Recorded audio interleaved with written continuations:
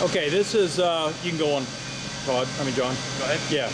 This is a quick demo of the repeatability of the HP-100, bending a relatively light piece. The heavier the workload, the little more accurate it is, because ram's moving a little bit slower, not much, a little bit.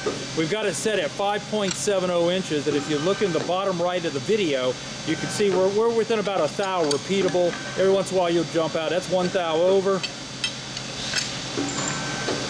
1 thou over. That's 3 under. That's going to be the oddball. That's going to be relatively rare. 2 under. 2 over.